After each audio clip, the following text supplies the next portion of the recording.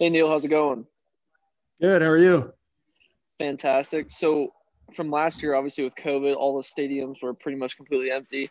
And this Saturday, it's going to be a completely packed house in Las Vegas. What gets you most excited about that? And what do you think the biggest difference will be from competing this Saturday in a packed house to competing in an empty stadium last year? Yeah, I think the first thing is about damn time, right? That we have fans and it to be normal with the packed house and stuff.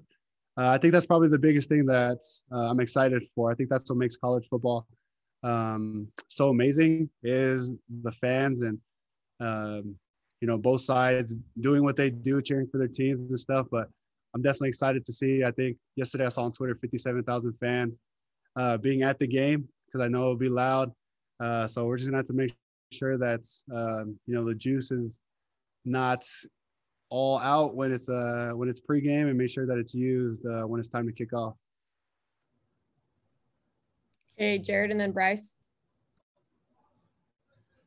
Neil, you're on the leadership council this year, and what does that entail for you? And how important is it to have the leadership group and the captains working together as far as that element for the team?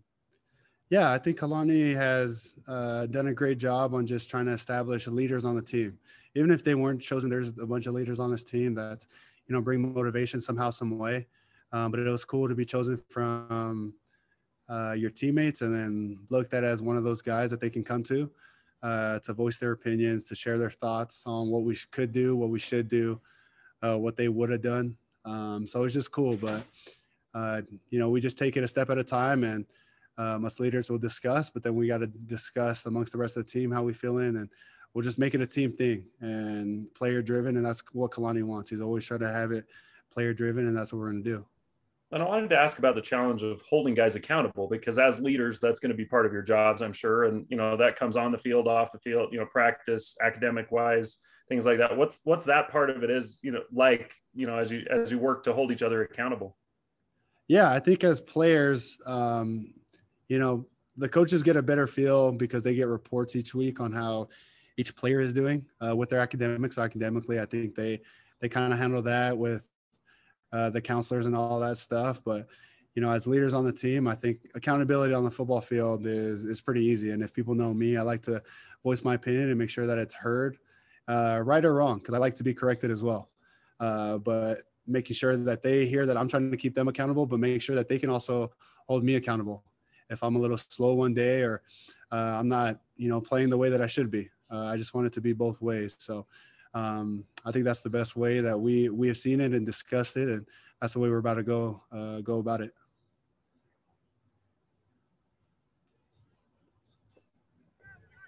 Bryce, Hey, and then Neil. Jake. Oh, All right, good. Hey, Neil, so from a lot of people, you're being picked as a potential breakout player this season. What do you feel like in the past, over the summer and the spring, what do you feel like you've added to your game to make yourself take that next step?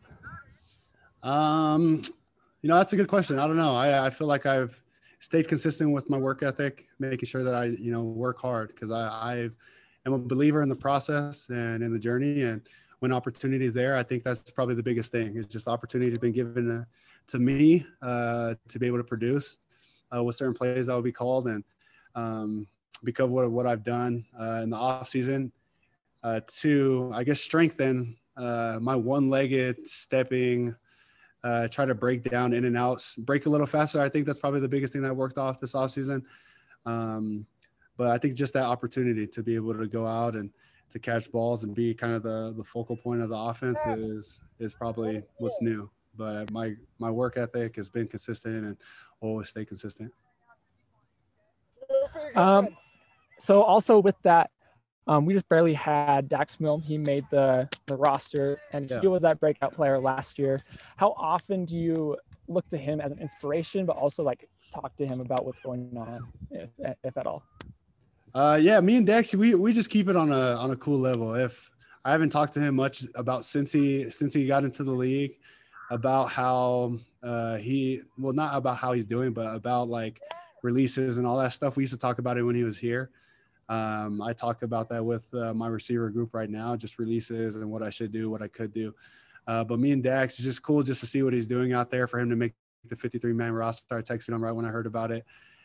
Super stoked for him, and he definitely deserved it. He's a grinder, and he works hard for what he wants, and I'm glad that he was able to get that. Awesome. I'm excited to see you this Saturday. Yeah, thank you.